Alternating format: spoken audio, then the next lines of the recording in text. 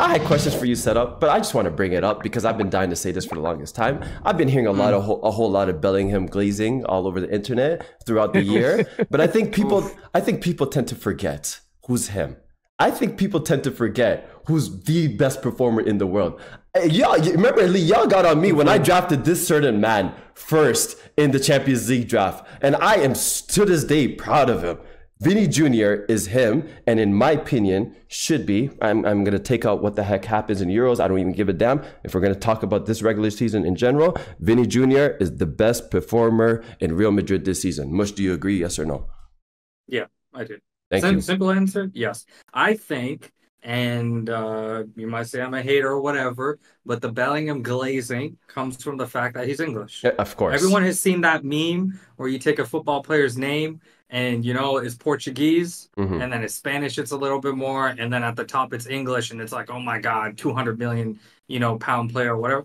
That's all it is. Like, it's to no fault of his own, to Vinny's, but Bellingham's English. He speaks the perfect English, and all the media outlets that push the most stuff that most of the world can consume is in English. Yeah, facts. So who's going to get the longest interviews? Who's going to get the most screen time?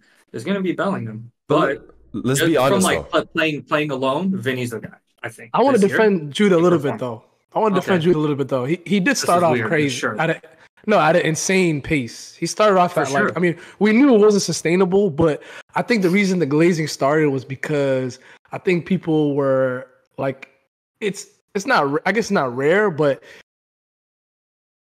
it was crazy that a signing that big started off that well. Like people just seeing that. The starting streak was like Ronaldo-esque level. Yeah, it was not crazy. Just by it was quorum, but literally numbers. It was literally numbers. Yeah, no player started that good. It was it was nuts. It was nuts. So I think it was wicked. But I mean, the guy on the team to me is still Vinny because he's the guy who he came as a little kid and then he grew into the role. He went from everyone's seen the memes this weekend from don't pass the ball to Vinny that Benzema said years ago to now man's got goals in back-to-back Champions League finals that he's played in.